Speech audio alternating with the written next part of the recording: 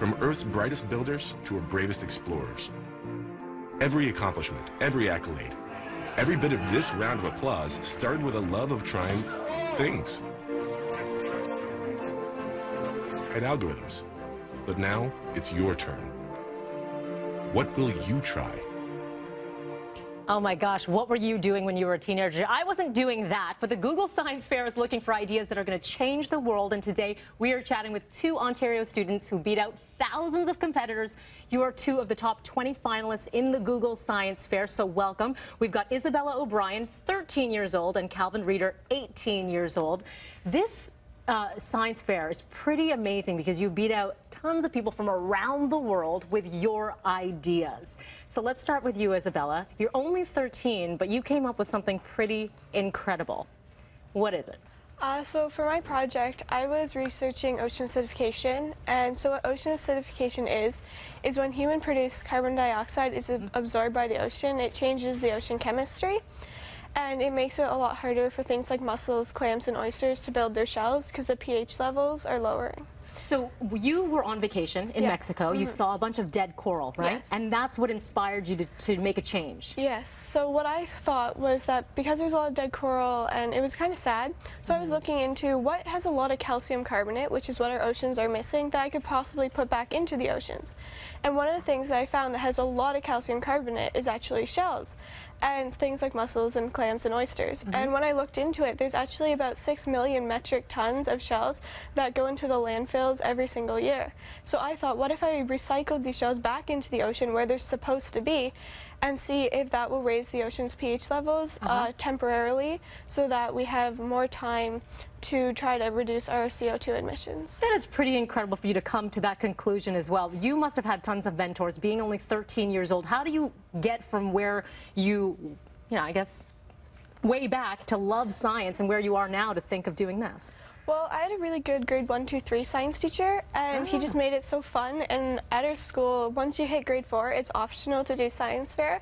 And I knew since grade 1 I was going to do it in grade 4. And it was a lot more work than I thought, but it was really fun. You got to give him a shout out. What's his name? Mr. Gordon. Mr. Gordon, you could help Isabella change the world. Pretty amazing. And I just found out, Calvin, you went to my high school at St. Thomas Aquinas in Oakville, so shout out to everyone there. You must have had some cool science teachers growing up as well. Oh, definitely. And I started doing science fair in my elementary school in grades 7 and 8, and we had the teacher there was just so dedicated and into encouraging it and helping everyone along.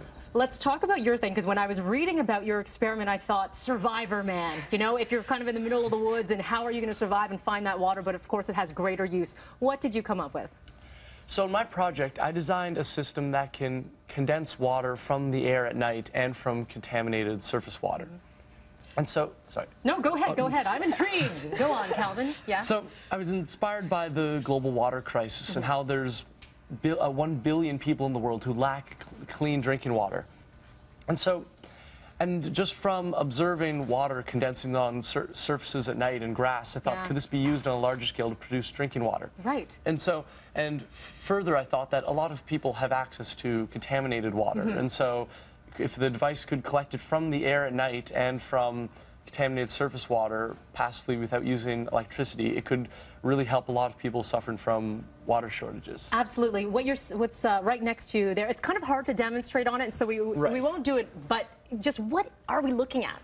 So here's my prototype in the atmospheric water condenser arrangement. So for collecting water from the air at night. And so it's made of aluminum, and it contains long vertical cells in which water condenses and flows to where it can be collected.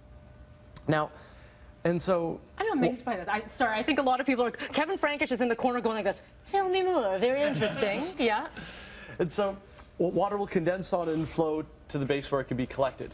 Now, if it just relied on the natural process of condensation, water wouldn't, as you can see, dew doesn't happen every night. And so in order to increase the amount of water I could condense and the amount of nights in which condensation occurs, I designed passive cooling techniques. So you need a contraption like this. I wish we could go on more, but we got to tell you what's going to be happening. September, you guys will be traveling to California to meet your fellow competitors.